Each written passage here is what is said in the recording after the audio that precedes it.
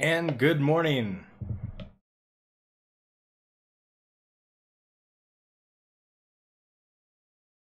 Looks like everything is up and running. Audio changed positions in my OBS for some reason. It's the indicator is at the bottom this time instead of the top, like every other time this week.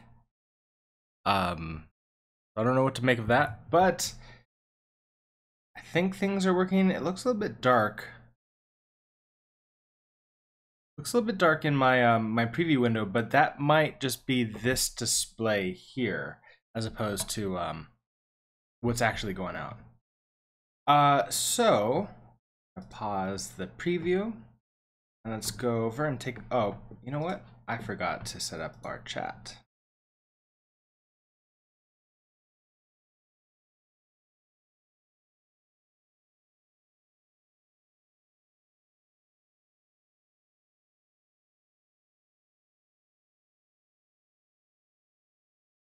All right, this is much better. Let's go take a look at where we're at. So we are currently at keeping track of borrows at runtime with refcell, and we have specifically been sort of playing around with refcell as a way to give one thing a mutable ownership and one thing an immutable ownership. And that's sort of like a very interesting thing. I was able to chat with a Rust with another Rust developer, but I forgot to ask them specifically about refcell and their uses for it. So I'm hoping to today maybe ask why when they would be able to use that.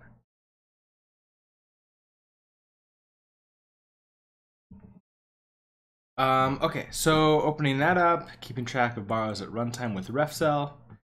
Let's just continue on.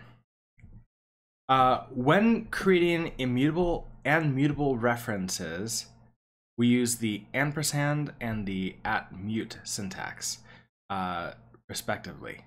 With refcell-t, we use the borrow and borrow-mut methods, which are part of the safe API that belongs to refcell-t. The borrow method returns the smart pointer type ref-t, and borrow-mut returns the smart pointer type ref-mut-t. Both types implement deref, so we can treat them like regular references. Miguel, good morning.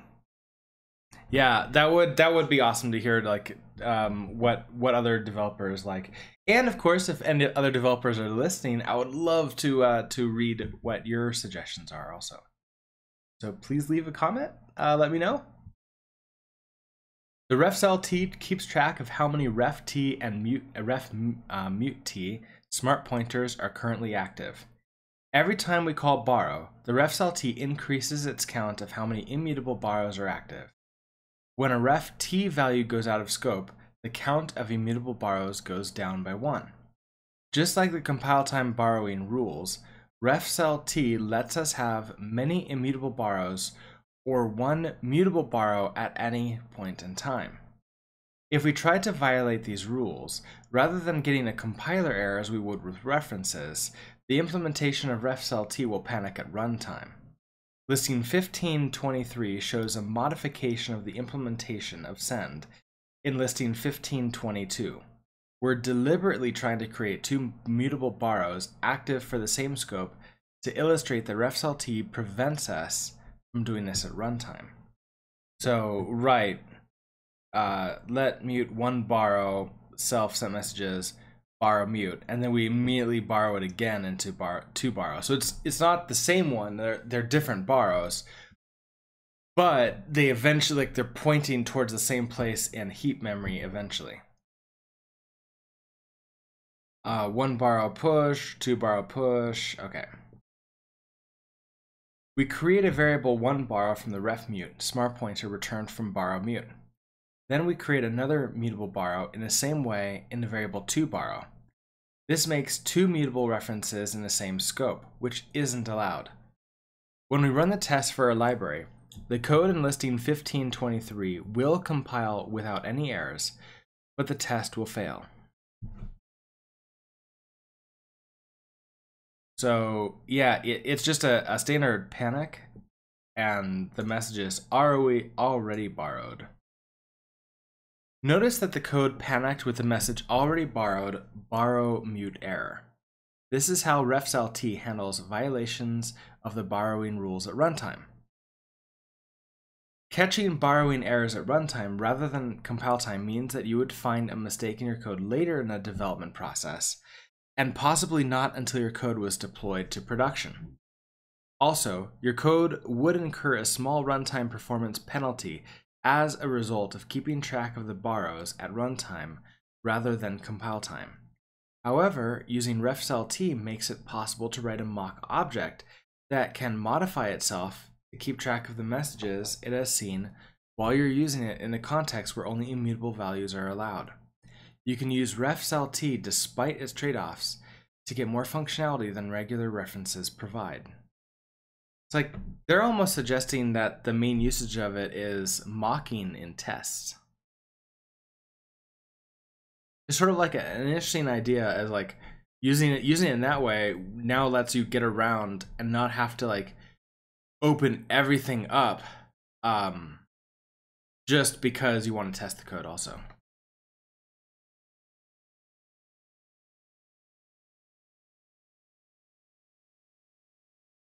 Having multiple owners of mutable data by combining RCT and refslt. A common way to use refslt is in combination with RCT. Recall that RCT lets you have multiple owners of some data, but it only gives immutable access to that data. If you have an RCT that holds a refcell, you can get a value that can have multiple owners and that you can mutate. For example, recall the cons list example in listing 1518, where we used RCT to allow multiple lists to share ownership of another list. Because RCT holds only immutable values, we can't change any of the values in the list once we've created them. Let's add in refslt to gain the ability to change the values in the lists. Listing 1524 shows that by using a refslt in the cons definition, we can modify the value stored in all the lists. So it's really interesting that they're doing, okay, an RC, but in RC, we're using refcell I32. Which, I mean, I guess it feels really interesting because now we're getting the RC new, we're getting the refcell new. We're able to clone.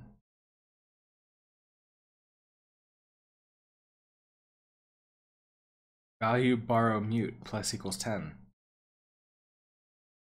Value equals refcell new. So the value of this, we dereference it to get at the actual value. Then we can borrow mute because we have refcell. So basically we can pretend that something is immutable when it's really mutable, but only kind of sort of mutable. You have to be very explicit in saying, I am about to mutate this. So it's like, it's very interesting, and I have no idea when we'd want to do this.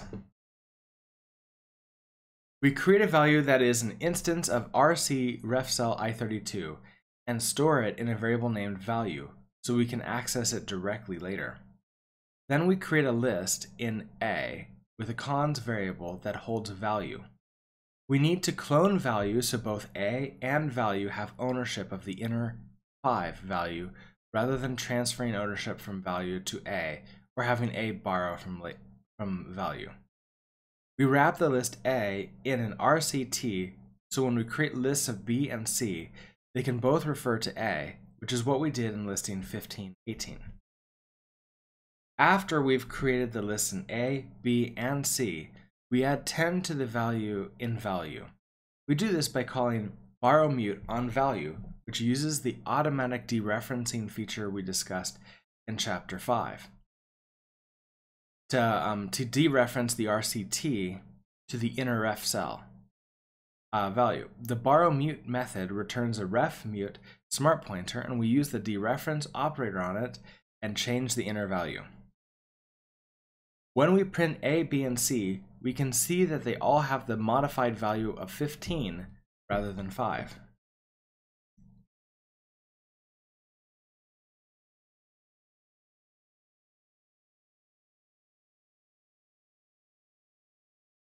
Okay, so every single one of them now is 15. B after cons ref cell value 6, cons ref cell value 15.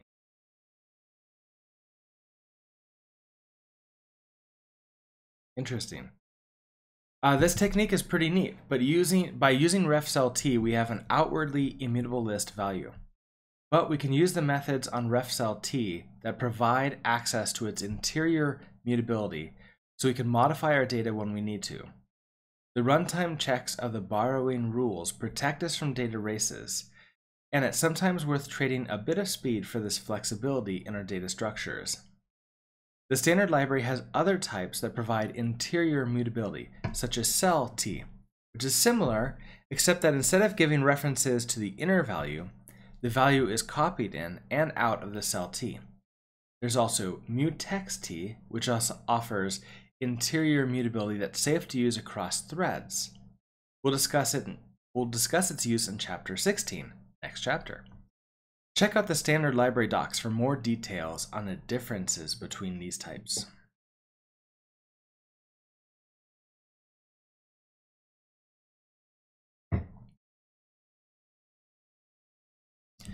Reference cycles can leak memory. Rust's memory safety guarantee makes it difficult, but not impossible, to accidentally create memory that is never cleaned up, known as a memory leak. Preventing memory leaks entirely is not one of Rust's guarantees in the same way that disallowing data races at compile time is. Meaning, memory leaks are memory safe in Rust. We can see that Rust allows memory leaks by using RCT and refcelT. It's possible to create references where items refer to each other in a cycle. This creates memory leaks because the reference count of each item in a cycle will never reach 0, and the values will never be dropped.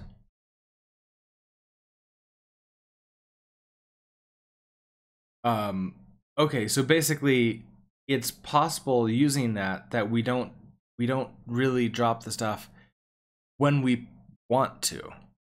Right, because like if it's keeping the memory alive until until everything is removed from its internal counter.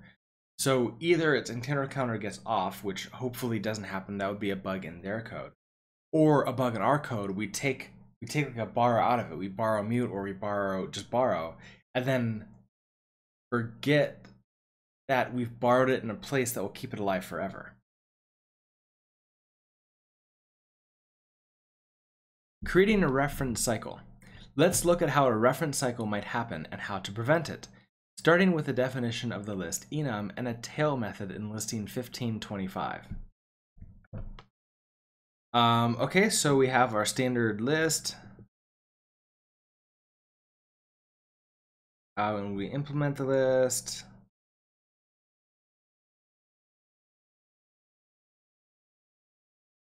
we have this tail, which takes a reference to self and is return an option of a reference to ref cell RC list. So basically the item. We match on dereference to self. If it's a cons, we don't really care. Ref item basically returns some item. Or if it's nil, we return none. We're using another variation of the list definition in 15.5.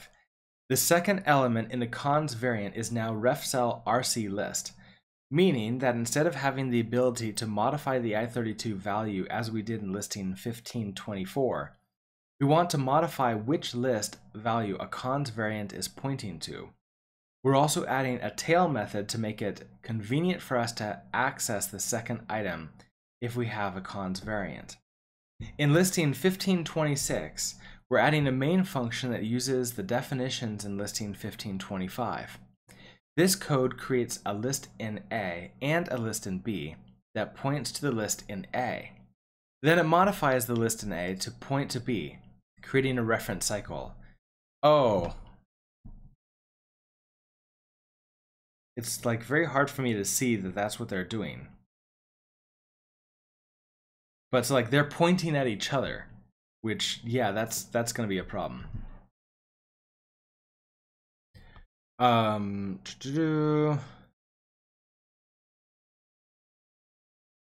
There are print line statements along the way to show what the reference counts are at various points in this process. Oh, is this where they actually point to each other? So let A equals RC new cons. This is interesting. I'm used to the text explaining, like when they're going through explaining what the code is doing. That is after they've shown the code, and this felt like it was before. But I may be just sort of like thinking about it wrong too. All right, so let A equals RC new. So create a new RC, cons 5 ref cell, print line, A initial RC count, and we get the strong count. A next item, so A.tail, and then we saw that A.tail is basically grabbing the end. Let B equals RC new cons 10, so that's the second one.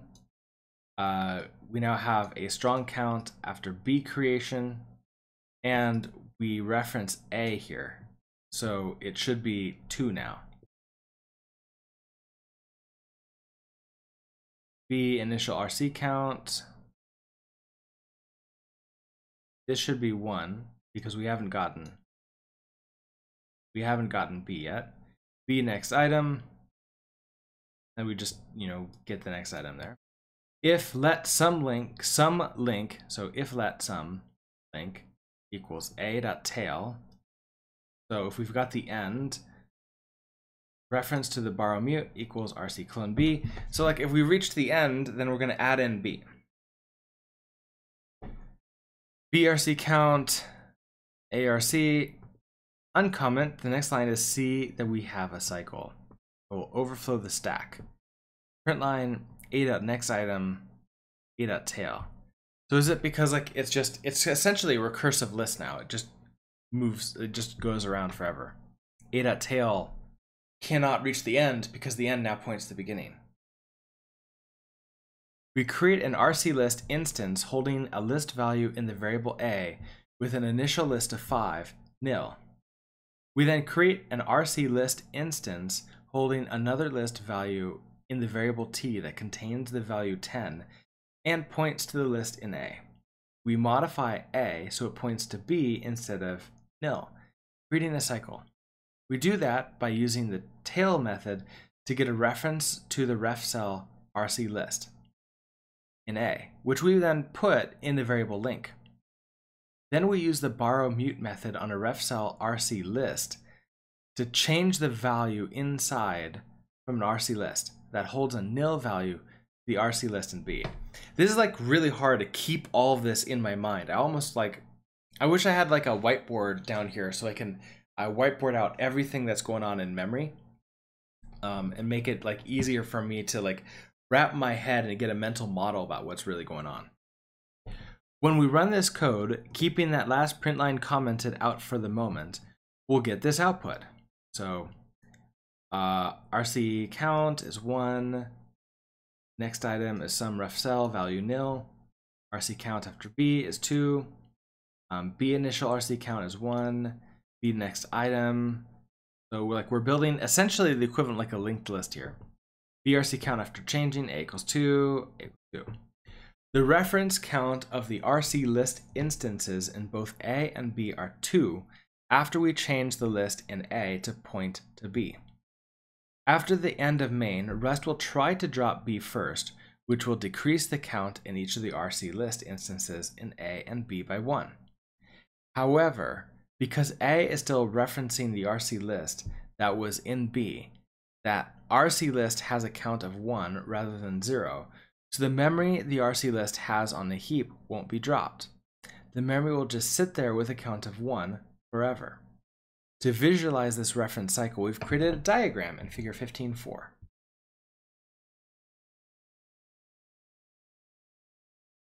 Right, because like they're pointing towards each other. They'll never go out of memory. If you uncomment the last print line and run the program, Rust will try to print this cycle with an A pointing to B, pointing to A, and so forth until it overflows the stack. In this case, right after we create the reference cycle, the program ends. The consequences of this cycle aren't very dire. However, if a more complex program allocated lots of memory in a cycle and held onto it for a long time, the program would use more memory than it needed and might overwhelm the system, causing it to run out of available memory. Creating reference cycles is not easily done, but not impossible either. If you have refcelT values that contain RCT values or similar nested combination of types with interior mutability and references counting, you must ensure that you don't create cycles. You can't rely on Rust to catch them. Creating a reference cycle would be a logic bug in your program that you should use automated tests, code reviews, and other software development practices to minimize. Another solution for avoiding reference cycles is reorganizing your data structures so that some references express ownership and some references don't.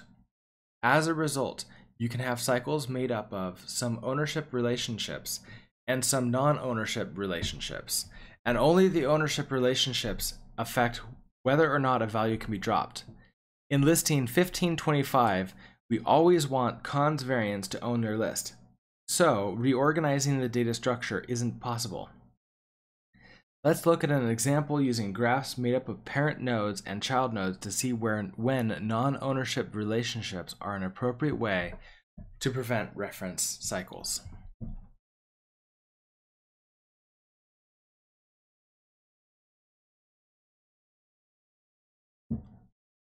So far, preventing reference cycles turning an RCT into a weak T. So far, we've demonstrated that calling RC clone increases the strong count of an RCT instance. And an RCT instance is only cleaned up if its strong count is 0. You can also create a weak reference to the value with an RCT instance by calling RC downgrade and passing a reference to the RCT. When you call RC downgrade, you get a smart pointer of type weak T instead of increasing the strong count. Or rather, instead of increasing the strong count in the RCT instance by 1, calling RC downgrade increases the weak count by 1. The RCT type uses weak count to keep track of how many weak T references exist, similar to strong count.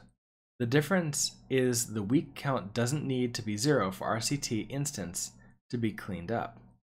Strong references are how you can share ownership of a RCT instance. Weak references don't express an ownership relationship. They won't cause a reference cycle because any cycle involving some weak references will be broken once the strong reference count of values involved is 0.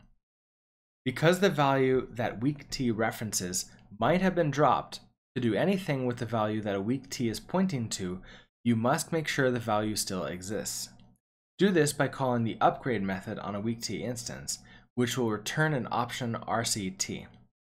You'll get a result of some if the RCT value has not been dropped yet, and a result of none if the RCT value has been dropped. Because upgrade returns an option T, Rust will ensure that the sum case and the none case are handled, and there won't be an invalid pointer. As an example, rather than using a list whose items know only about the next item, we'll create a tree whose items know about their children, items, and their parent items. Alright, so creating a tree structure. Yeah, I agree, Miguel. This is a bit confusing. I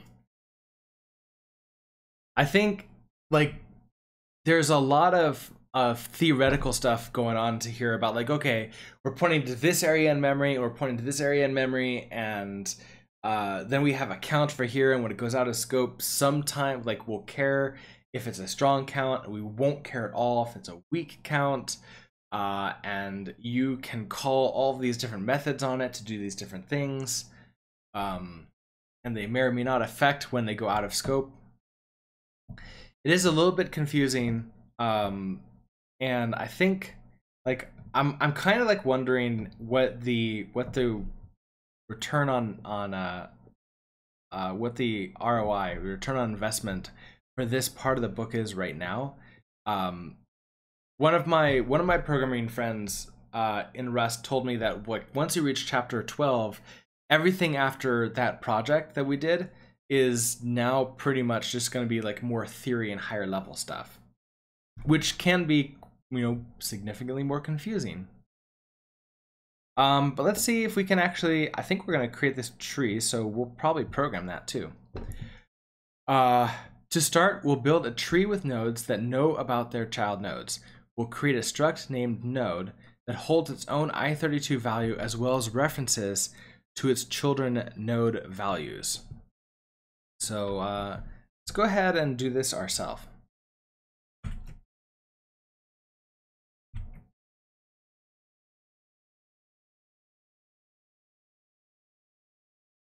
All right, so we're still in chapter 15. So projects, fine, learning Rust, chapter 15. And let's create cargo new. It's a binary because we have a main in there.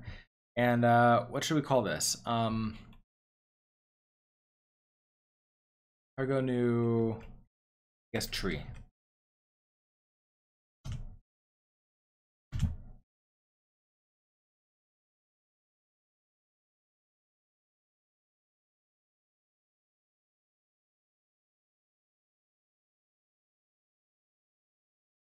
All right, so what are we doing here? Use standard RC, use standard cell, ref cell. So we're going to be using both RC and ref cells. So let's get those in here.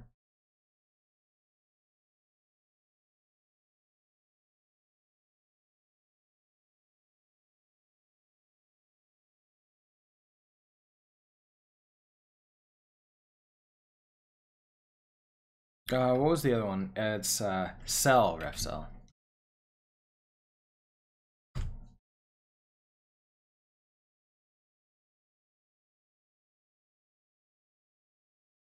And then we're going to create a struct node that holds a value of i32 and children, which is ref cell vec RC node. So it's not necessarily going to be a binary tree. It might just be a normal tree, okay, with like lots of different children, but that's okay. Let's do that. So struct node, we need a value of i32 and children of a ref cell of a vector that holds RC node. Okay, let's do it. So first of all, we'll turn on the derive debug. Is it that way? Yeah, it is. Struct, we'll call this a node, and we have a value, which is an i32, and then we have a children. I'm used to, like, when creating a tree structure of using, like, if I'm doing a left and right, like a binary tree, I might just do like left and then right.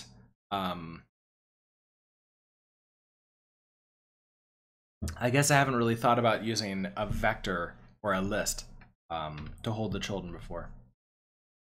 But I haven't really like done tree structures myself and for like real projects ever. It's always just been examples of like, oh, well, let's just create a binary tree to show an example of what that looks like. So this is going to be a ref cell. Ref cell, which is an RC. Is it an RC? No, this is a vec, which is for RC. and its type is a node.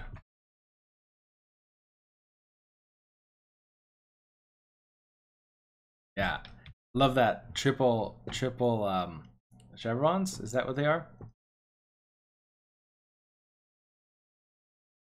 We want a node to own its children, and we want to share that ownership with variables so we can access each node in the tree directly. To do this, we define the vec_t items to be values of type RC node. We also want to modify which nodes are children of another node, so we have a ref cell t in children around the vec RC node. So want node to own its children, so we use the so we can access each cell in a tree directly. So that's why they're using a vector. Items to be type of RC node. RC node is because we can own them, but we don't have to worry about how big they are. We also want to modify which nodes are children of another node, so we have ref cell t in order to take mutable borrows out of it. That's why we're using ref cell t also. I kind of wonder, like, can we use it in both places, like ref cell vec and ref cell node? In here, is it like best practice to do this? My guess, it probably is, because RC cannot allow you to take it out mutably. Next, we'll use our struct definition and create one node instance named leaf with the value 3 and no children, and another instance named branch with the value 5 and leaf as one of its children, as shown in listing 1527. Okay, so function main let leaf equals an RC new, pass it in node, or no, then create a new node, value 3, children ref cell new. So interesting, they're not following the new pattern that we've been seeing with structs. We don't implement new ourselves. So that leaf equals RC, and then we pass it a new node, value 3, and its children are a ref cell new vec of empty.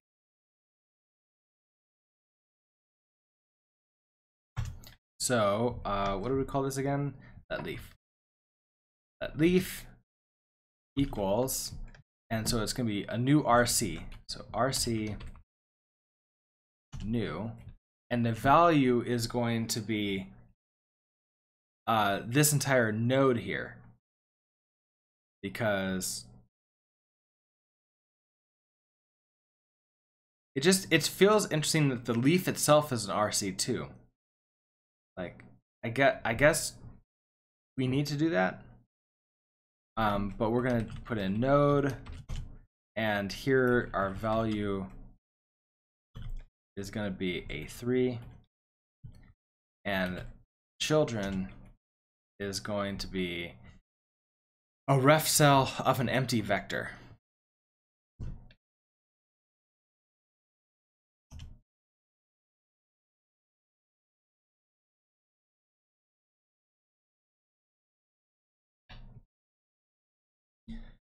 Okay, then we create a branch with an RC new, also another node. It has its own value 5, but the children is ref cell new, a vector where the first item in the vector is RC clone the leaf. A reference to the leaf. RC clone, a reference to the leaf.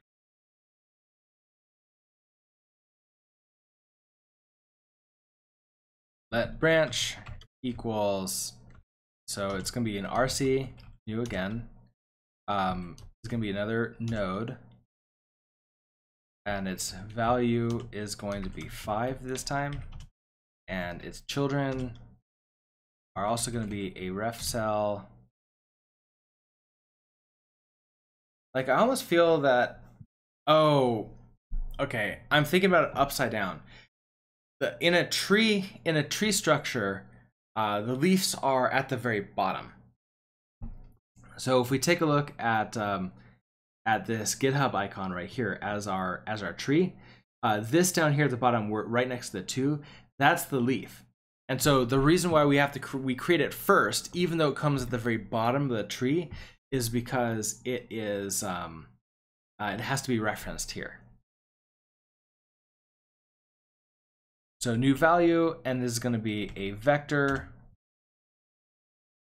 but we have a leaf.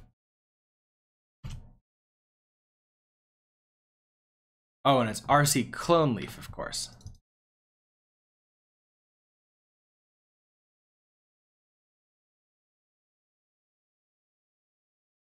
Yeah, okay. That wasn't as part of the clone. It's throwing me off that the clone isn't part of the autocomplete here that VS Code has. Okay, so now we have branch, which is not used, but it's like everything's super happy with it. We clone the RC node in leaf and store that in branch, meaning the node in leaf now has 2 owners, leaf and branch. We can get from branch to leaf through the branch.children, but there's no way to get from leaf to branch. The reason is that leaf has no reference to branch and doesn't know they're related. We want leaf to know that branch is its parent. We'll do that next.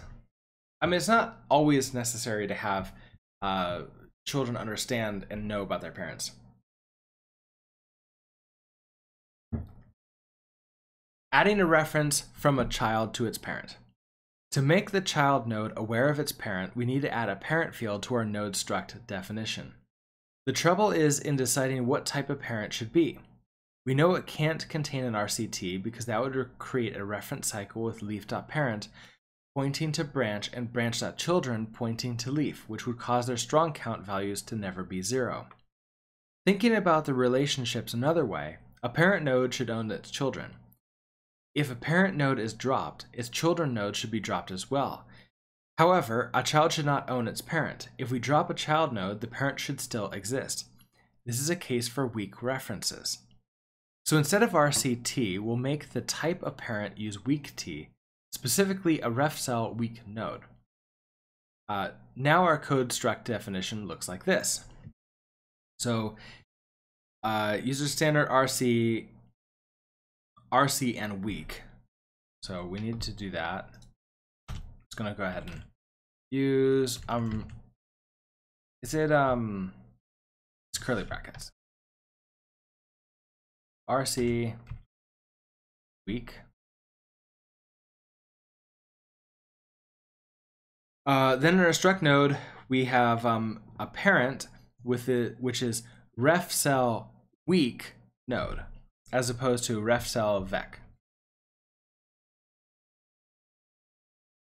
Parent is ref cell.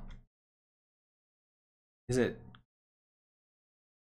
Okay, it's here, and we just do weak. And then this is a node. That. All right, so then when we create these, a leaf, for example, needs to know about the parent. But here's a problem. The leaf can't know about its parent because it doesn't exist yet. The branch is created down here, so I'm curious about what they're going to do about that.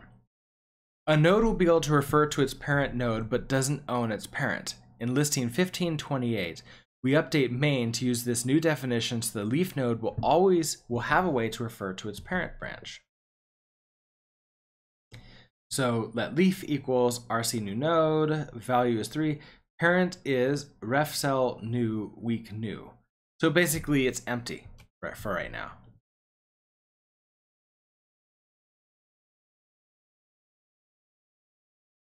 So this is ref cell new weak new. Interesting.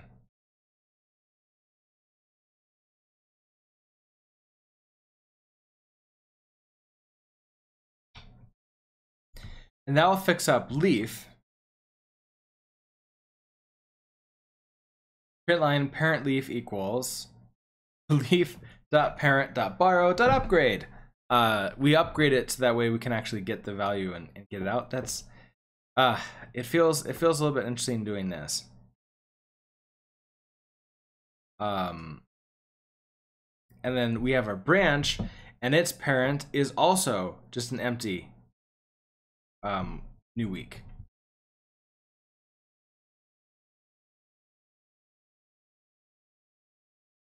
So ref cell new, and this is a week new.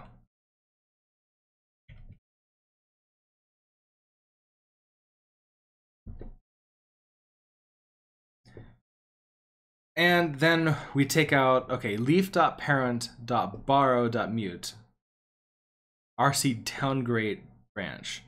We downgrade that because the the branch is a strong, and we need to make sure it's weak when we hand it into here.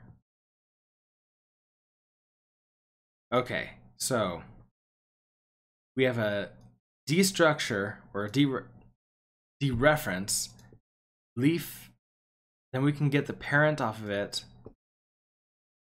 and then we borrow the parent mutably. So that way we can set that. So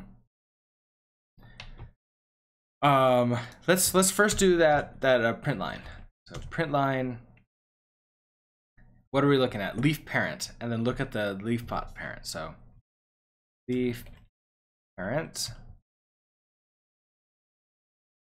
So it's going to be leaf dot parent dot, we need to borrow it. Now if I don't upgrade it, what happens? Do we get some kind of error?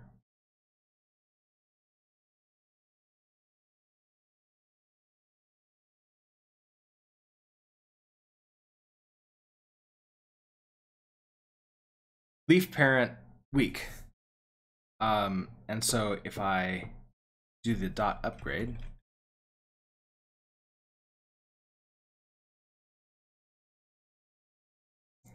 leaf parent none. So we got just like the weak type essentially, but when we upgrade it, that gives us the actual value. Well, it's not really a value; it's an option. It's an option. So there is nothing in it yet, which is okay. It'll be a sum when when we eventually can grab that.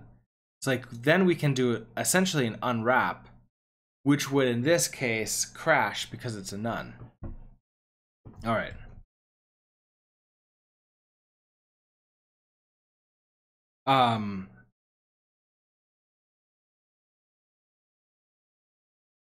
And then we're doing the exact same thing again, leaf parent borrow upgrade. So running this exact same code again right down here. So this way we can see, okay, after we do this next command, which we're gonna say, okay, leaf, we're setting on leaf, right? Leaf parent borrow mute. So leaf.parent dot borrow mute. That doesn't like it at all.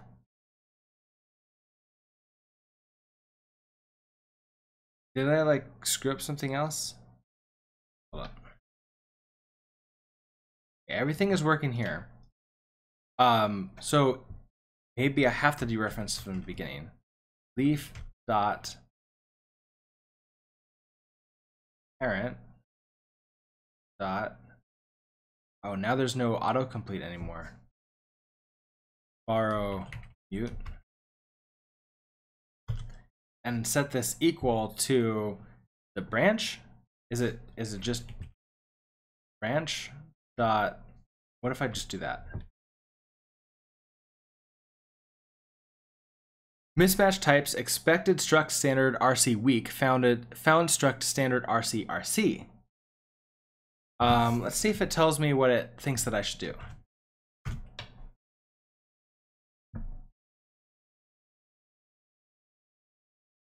Nope. So it doesn't have any suggestion for it. But I think what do they say? It's like downgrade. So dot downgrade.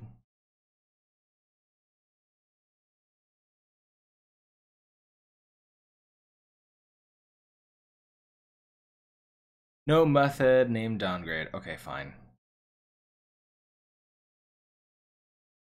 Oh, it's RC downgrade. Then we handed a reference to branch. So this is part of RC downgrade. We handed a reference to branch, and that will downgrade the branch and the result of that to leaf parent borrow mute. So now we can see what we get.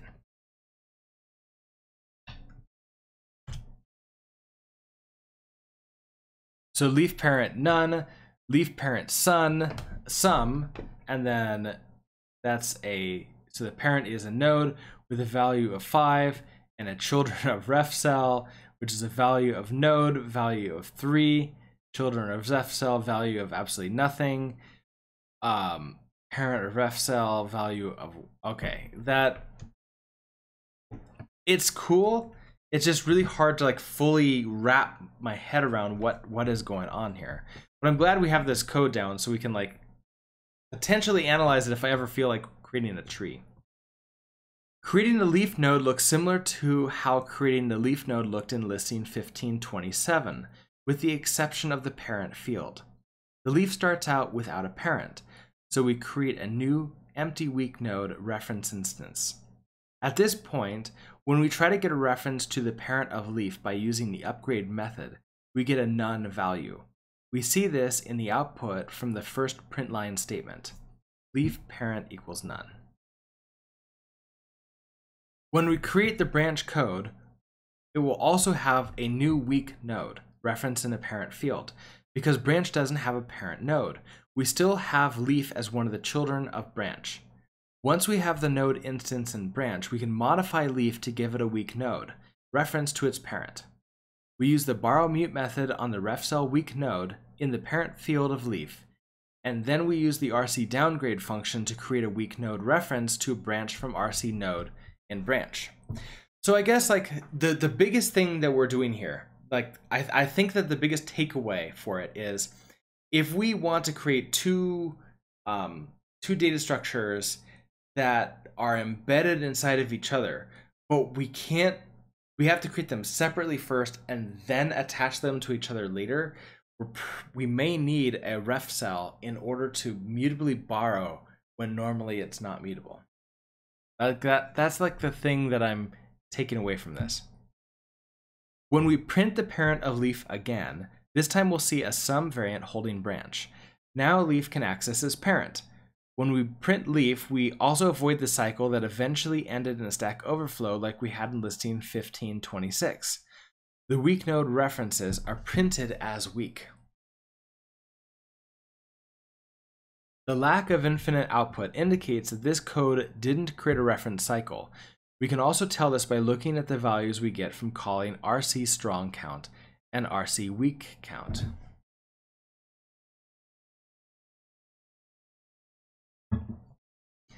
Visualizing changes to strong count and weak count. Let's look at how the strong count and weak count values of the RC node instances change by creating a new inner scope and moving the creation of branch into that scope. By doing so, we can see what happens when branch is created and then dropped when it goes out of scope. The modifications are shown in listing 1529. So let's take a look at what they did here. Nothing new here. We have a print line, leaf strong, weak, RC strong count, RC weak count, and pass it to leaf. Then we have a block here. This is where we create the branch. Leaf parent borrow mute, downgrade branch. So then this is all the same stuff. We have our print lines for like a leaf count, strong and weak. Then this closes, so it goes out. All this stuff goes out of scope. The branch goes out of scope. Leaf parent borrow upgrade. Print line. Okay. After leaf is created, its RC node has a strong count of 1 and a weak count of 0. In the inner scope, we create branch and associate it with leaf at which point, when we create the counts, the RC node and branch will have a strong count of 1 and a weak count of 1 for leaf.parent, pointing to branch with a weak node. When we print the counts in leaf, we will see it have a strong count of 2 because branch now has a clone of the RC node of leaf stored in the branch.children, but we still have a weak count of 0. When the inner scope ends, branch goes out of scope and a strong count of the RC node decreases to 0, so its node is dropped. The weak count of 1 from leaf.parent has no bearing on whether or not the node is dropped, so we don't get any memory leaks. If we try to access the parent of leaf after the end of the scope, we'll get a none again. At the end of the program, the RC node in leaf has a strong count of 1 and a weak count of 0 because the variable leaf is now the only reference to the RC node again. All of the logic that manages the counts and value dropping is built into the RCT and weak t and their implementations of the drop trait. By specifying that the relationship from a child to its parent should be a weak t, reference in a definition of node, you're able to have parent nodes point to child nodes and vice versa without creating a reference cycle and memory leaks. So I feel that a huge amount of this, a huge part, is like in these trees and data structures, which traditionally, when we're writing business logic, business applications, we normally don't have to write these kind of data structures because there's all these standard libraries that implement them for that.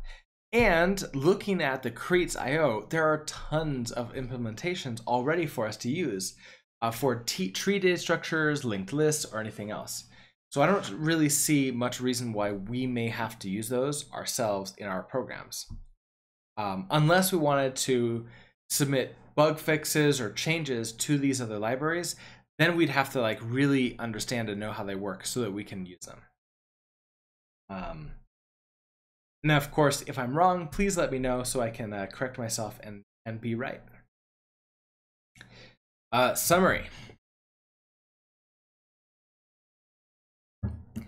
This chapter covered how to use smart pointers to make different guarantees and trade-offs than those Rust makes by default with regular references.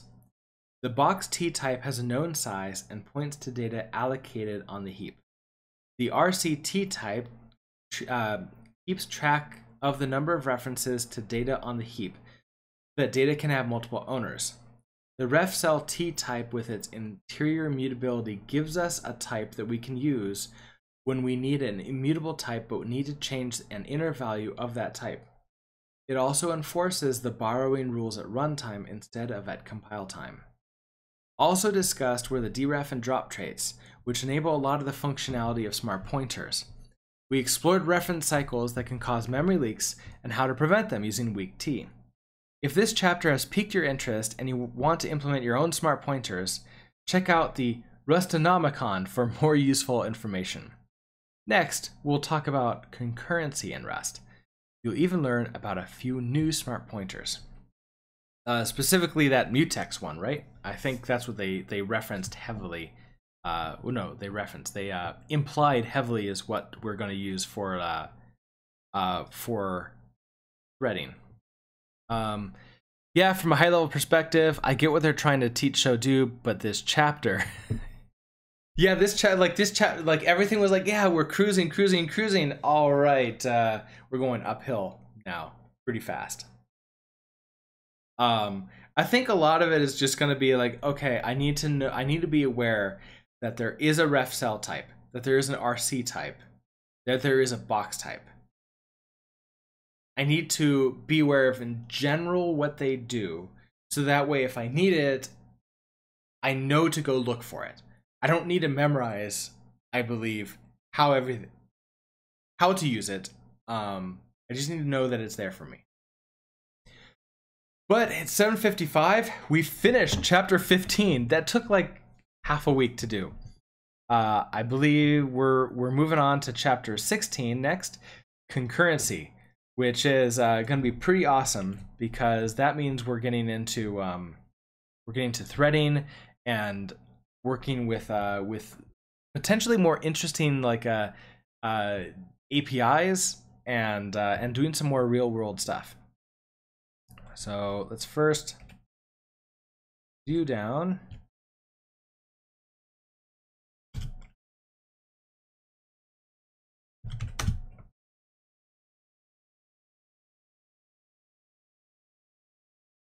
And let's open up our README. Okay, so we are now going to be currently at Fearless Concurrency.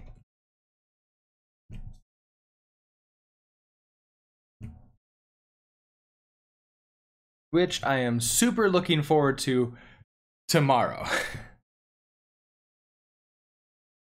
All right, so let's save that. Let's push these on up. So it is finished, finished smart pointers with ref, cell, and RC. And that's pushing on up to GitHub. So I'm gonna put a link to where all of this is in the chat. Okay, so we have links to all the code that I just created, including that tree. Is now going to be here in chapter 15. We have a few other interesting tidbits throughout here. We also have this wiki that when we start creating new stuff, we'll add into that. Going through the book, I'm not adding to the wiki. It's more of like when I actually program real things. That's mainly what I'm going to add in. It's like, okay, how do I do this again? Let me add it in there for a reference.